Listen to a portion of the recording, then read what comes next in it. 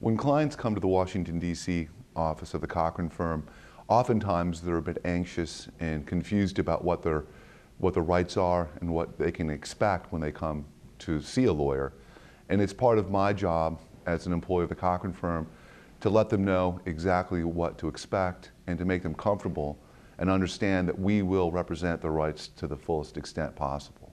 One of the benefits of working with the Cochran Firm is that we have essentially unlimited resources to pursue our clients' rights.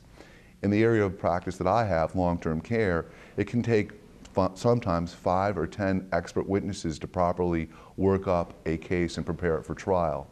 And working in our office, we have access to not only those experts, but the resources to hire them to properly prepare any case for trial.